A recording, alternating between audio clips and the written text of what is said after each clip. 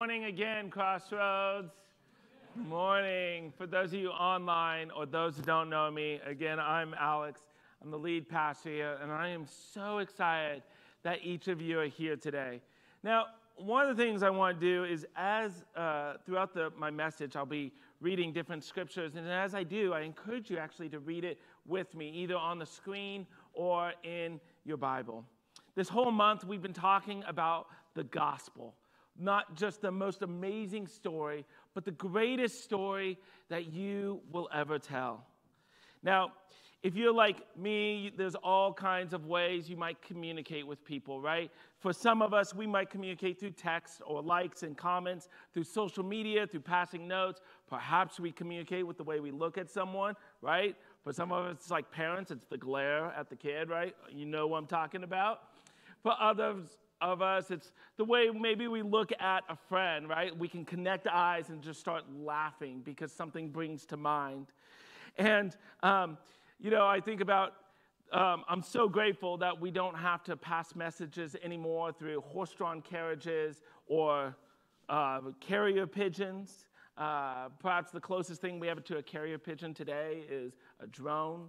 But carrier pigeons were never like great ways of communicating, right? They just kind of flew around, and when the invention of glass was invented, they were really bad at carrying a message. They would just go smack. But today we have all kinds of communication.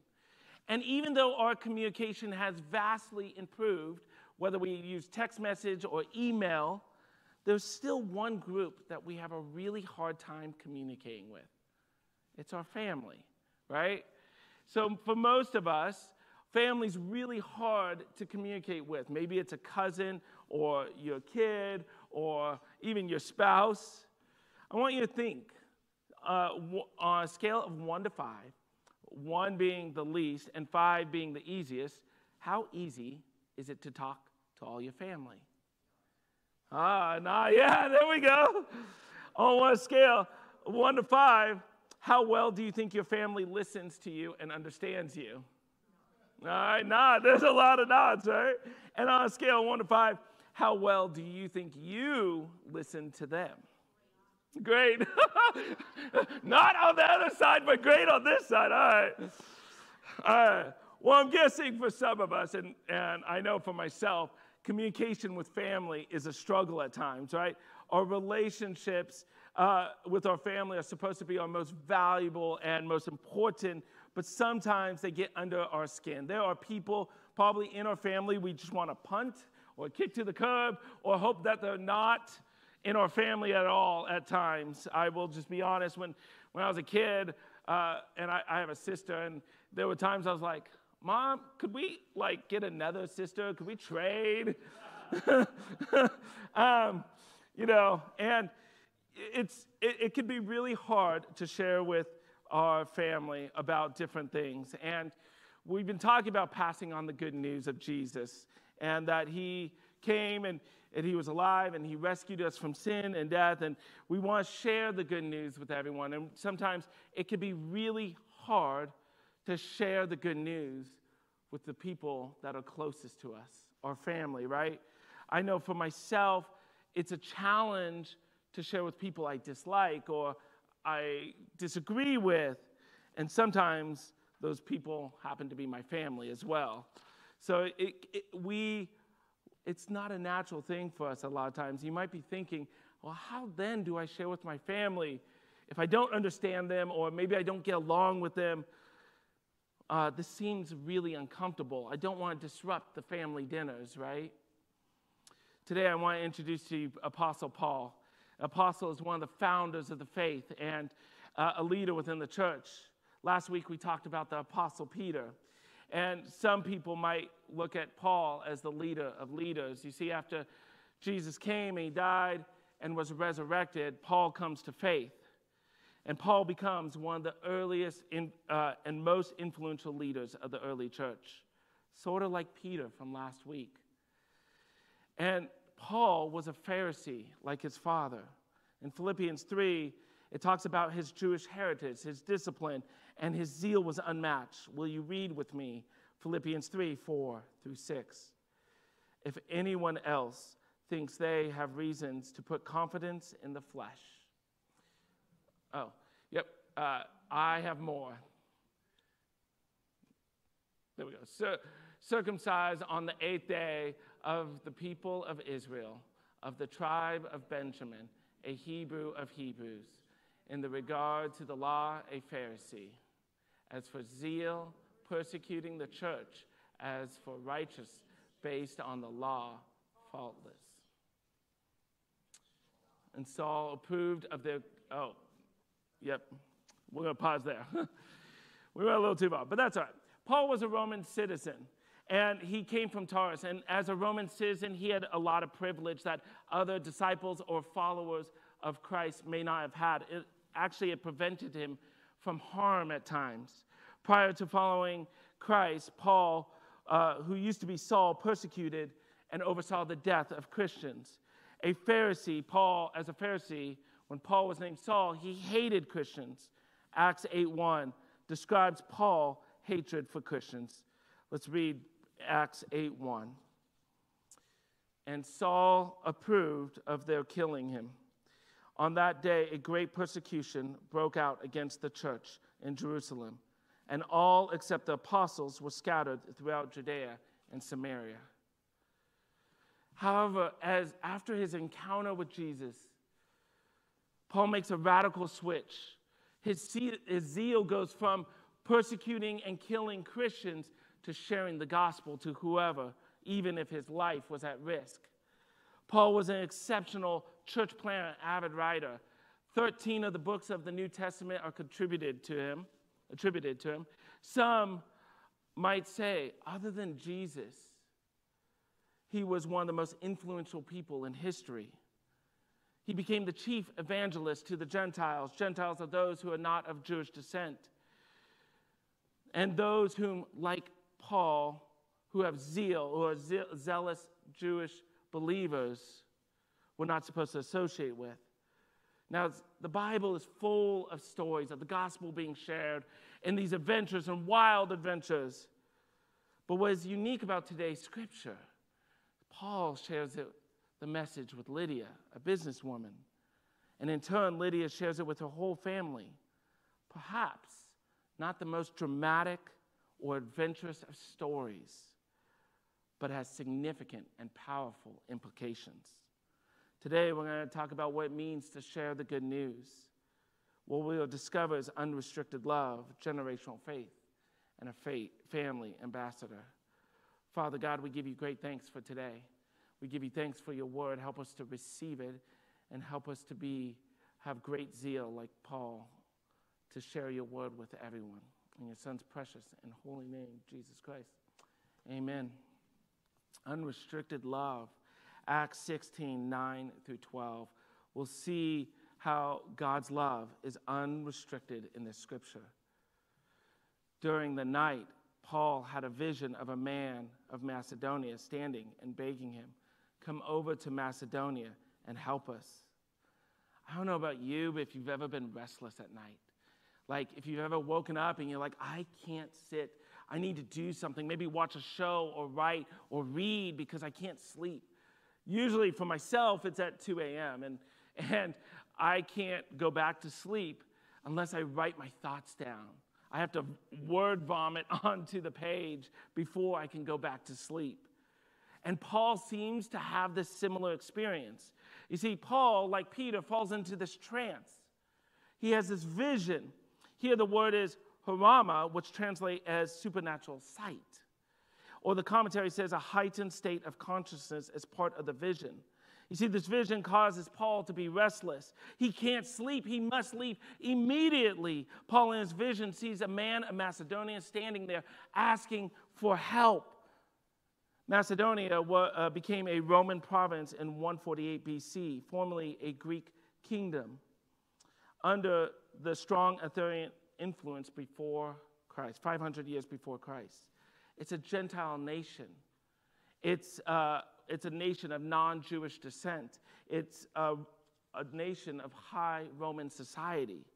You see, they have a pantheon of gods. Jupiter, Mars, Cornelius are just three of the major deities from a list that would rival Santa's naughty and nice list. Philippia is in Macedonia region. It's a highly sophisticated region with an inevitable history, important agricultural industry, strategic commercial locations, and it has gold.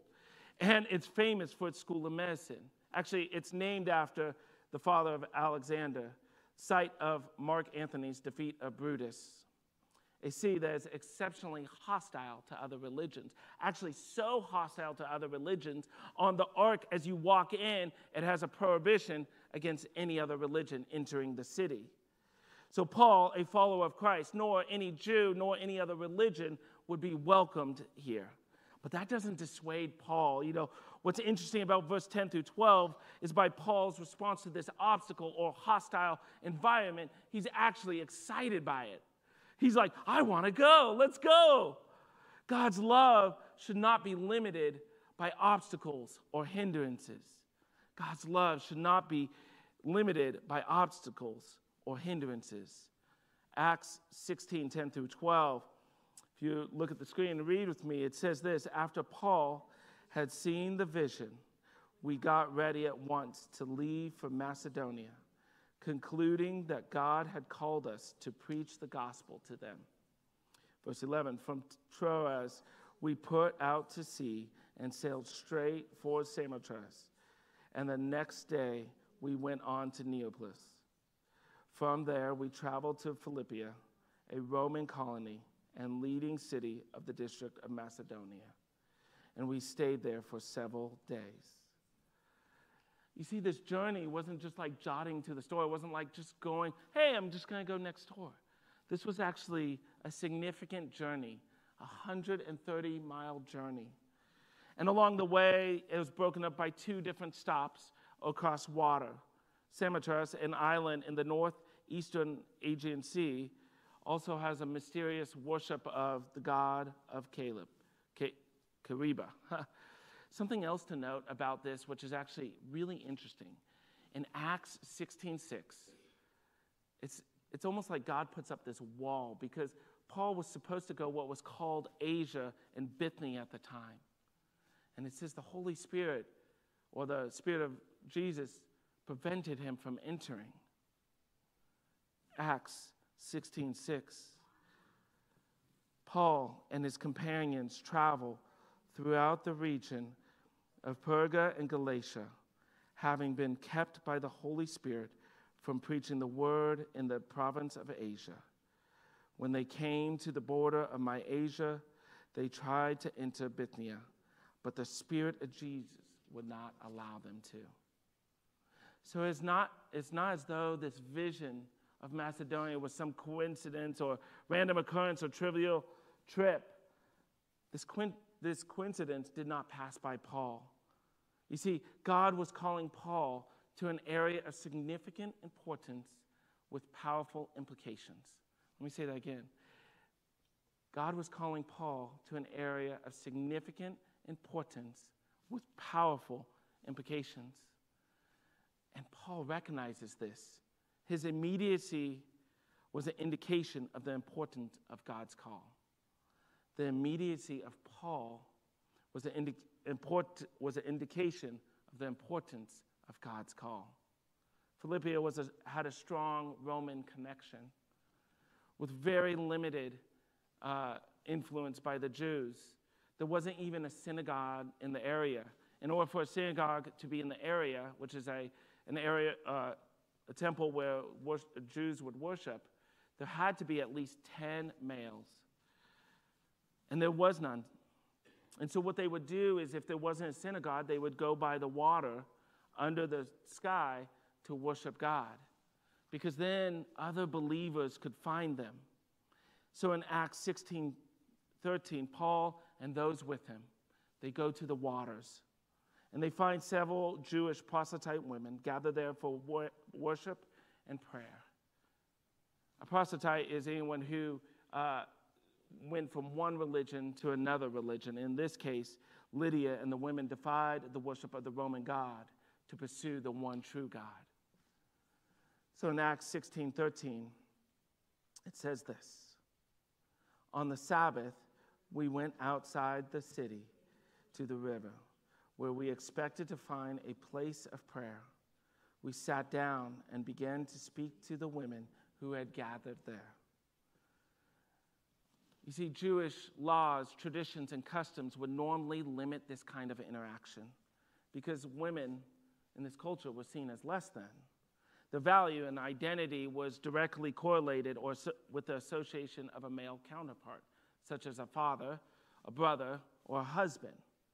Males were not supposed to associate with women unless they were related to them or marrying them.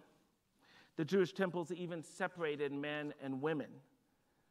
So it's why in John 4, when a Jewish man named Jesus encounters a Gentile woman at the well to talk about spiritual things, the woman responds like this.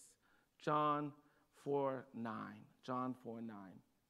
The Samaritan woman said to him, "You are a Jew, and I am a Samaritan. How can you ask me for a drink?" For Jews do not associate with Samaritans. In other words, I am different than you.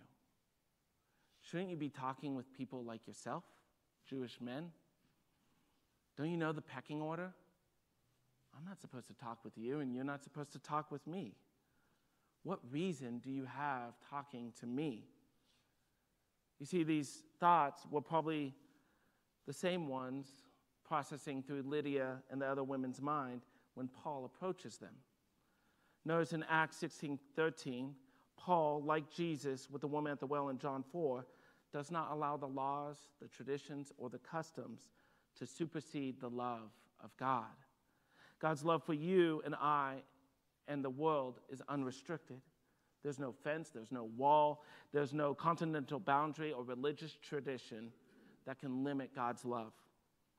And in your notes it says this: God's love is unrestricted, free from any and all limitations. He is perfect in love. God cannot be contained or hemmed in. It's free from any and all limitations. You see, God's love knows no bounds, and he will go anywhere to share his love with you. Acts 16:14, we're going to learn about this generational faith and the impact that this unrestricted love has upon Lydia and the area of Philippi. One of these listening was a woman from the city of Thyatira named Lydia, a dealer in purple cloth. She was a worshiper of God. The Lord opened her heart to respond to Paul's message. My son the other day was sitting in the back seat as we were listening to K-Love, and K-Love is going through its giving time and asking for donations and a legacy giving gift. And I didn't think my son was paying attention. I thought he was just playing video games in the back. And so a few songs go by, and my son all of a sudden goes, "Dad, what's a legacy giving? How do you give away your legacy?" And I was like, "What are you talking about, bud?" Like, I thought he was playing video games, not paying attention at all, right? But, we have this conversation, and I was like, pretty surprised that my son was in tune with what was going on. And I kind of get the same impression with what is happening with Paul and these women. You see, they're kind of hearing him, but then the scripture says God opens the heart of one specific individual, Lydia. Who is Lydia? Lydia is from the city of Thyatira, a city that is 100 miles away. It's not far from Troas, where Paul was prior, a city known for its guilds, cloth, particularly purple cloth, the cloth of royalty. So Lydia is a wealthy businesswoman.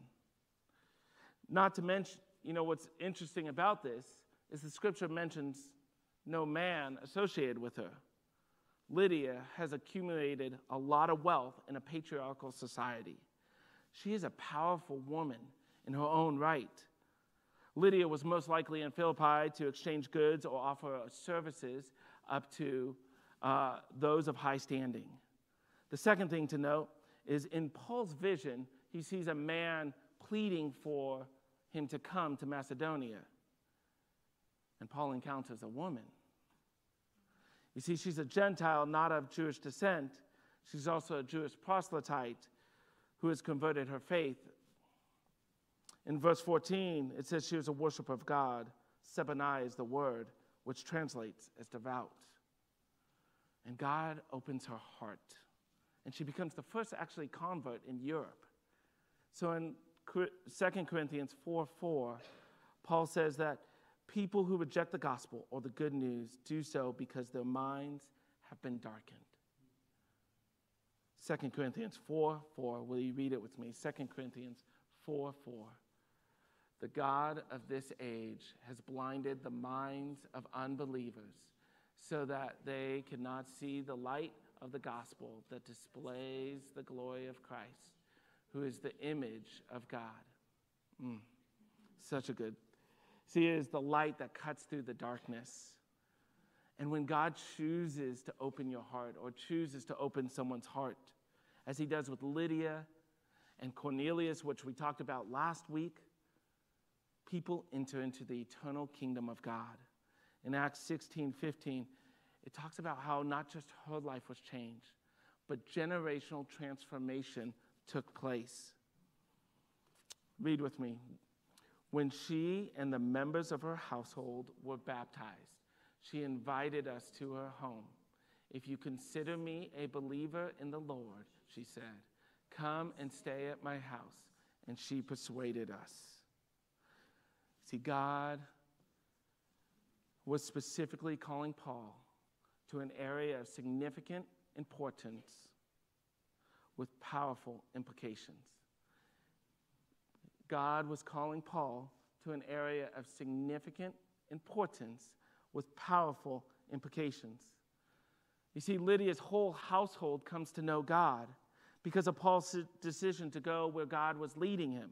Perhaps this is the reason why he shut the door on Asia or Bithynia, because God knew that Paul would have generational impact by going to Philippia.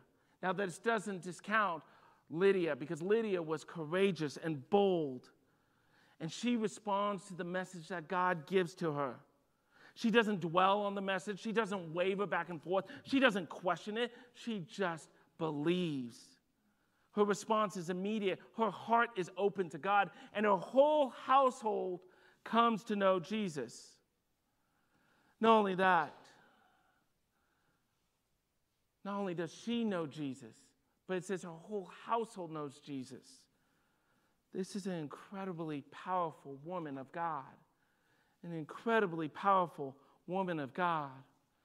And I know some of you might be thinking, I've been praying for years for a family member. Years upon years.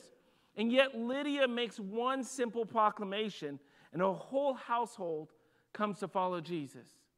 Generational transformation. Her kids know the Lord. Her kids' kids know the Lord. And her kids' kids' kids will be impacted because of her decision. If she gets in a boxing ring, watch out, because this woman has a powerful punch. Bob Goff, one of my favorite speakers and writers, says, I really want to be a good grandpa. In other words, what he's saying is, I want my life to be one that impacts my kids' kids. Generational transformation. An open heart can lead to generational transformation. In your notes, it says, an open heart can lead to generational transformation. We don't know the impact that one person has. It's actually immeasurable. One person can have such huge influence on the next generation, and we don't even know it. In 2 Timothy 1:3-5, Paul celebrates Timothy's faith by acknowledging who instilled his faith. Read with me, 2 Timothy 1:3-5. I thank God, whom I serve as my ancestors did, with a clear conscience, as night and day I constantly remember you in my prayers. Recalling your tears, I long to see you, so that I may be filled with joy.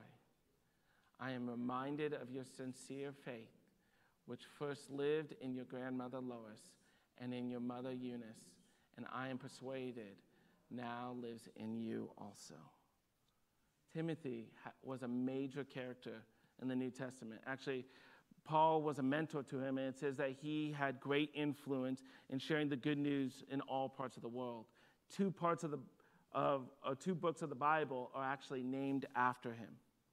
But here we see that in Timothy's faith, it didn't start with actually Timothy. It didn't even start with Paul. Who did it start with? It started with his grandmother, Lois, who shared her faith with her daughter, Eunice, who then passed the faith to Timothy. And Lois didn't know the effect that Timothy would have on generations upon generations. You see, Timothy became a pastor and missionary, and he shared the gospel with countless people. And likewise, Lydia becomes the family ambassador. In the scriptures, it says there's an indication that the church of Philippi actually met in her house. The impact then moved beyond just her household when it became a church, and it became known as the church of Philippi. Paul would later write letters to the church of Philippi, and we know this as the book of Philippians. In Philippians 1, Paul expresses extreme gratitude to the church of Philippi, the very church that Lydia started. Read what it says in Philippians 1, 3 through 10. Philippians 1, 3 through 10. I thank my God every time I remember you.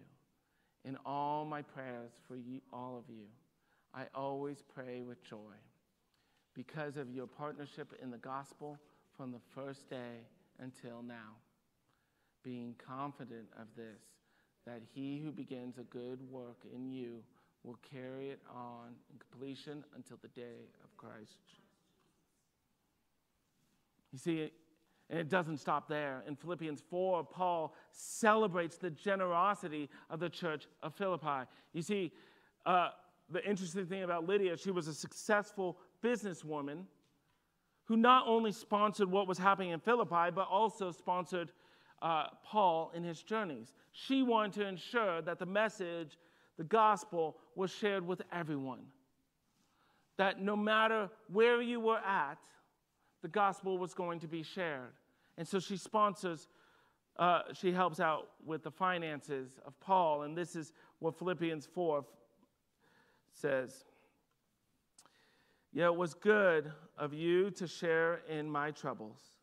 Moreover, as you Philippians know, in the early days of your acquaintance with the gospel, when I set out from Macedonia, not one church shared with me the matter of giving and receiving, except you only. For even when I was in Thessalonica, you sent me aid more than once when I was in need. To the world, but more importantly to her family, Lydia has huge impact. She's demonstrating the good news of the gospel. She responds immediately. She is baptized. Her family is baptized. And then she doesn't even stop there. She hosts people in her house so that the gospel can continue to be shared. And then she uses her resources at her disposal to fund missions in all over the world. Her impact was immeasurable, and the changes to her family life was eternal. A family ambassador for Christ can have an immeasurable impact. A family ambassador for Christ can have an immeasurable impact. In our story about Lydia and our scripture from Timothy, these people were acting as ambassadors. An ambassador is someone who speaks on someone else's behalf. 2 Corinthians 5, 18 through 20. All this is from God, who reconciled us to himself through Christ and gave us the ministry of reconciliation. That God was reconciling the world to himself in Christ, not counting people's sins against them. And he has committed to us the message of reconciliation. We are therefore Christ's ambassadors, as though God was making his appeal through us. We implore you on Christ's behalf, be reconciled to God.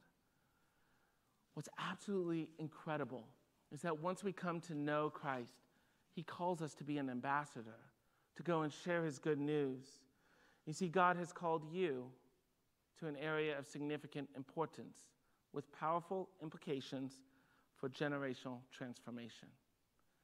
God has called you to an area of significant importance with powerful implications for generational transformation. God has called you to an area of significant importance with powerful implications for generational transformation. Amen. So what does it mean to be a family ambassador?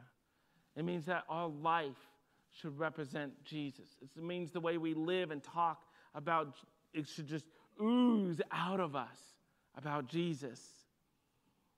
And you might think, oh man, my family doesn't know Jesus. It's okay. You can still be an ambassador. You can still love them. You can still talk with them. You can still show them the love that Jesus has shown you. And we can pass on the good news. Perhaps you might feel even guilty that there are members in your family who don't know Jesus. You're like, oh, this is a lot of pressure. I don't know if I can bring them to faith. But I just want to note something. You are not actually responsible for anyone's faith. What you're responsible for is passing on the good news to them. And it's their choice if they accept it or not. Let me say that again. You are not responsible for anyone's faith. What you are responsible is once you receive the good news, is then sharing it with those around you, your family members and your friends, and then it's up to them whether they receive it or not. You see, Lydia's family had made this quick decision and they followed Jesus. But for some of us, it might take a long time, even a lifetime, before our family members come to know Jesus. And that's okay. Everyone in their own time will come to know him. And you might be discouraged, but know that even the way you live your life could have immeasurable impact.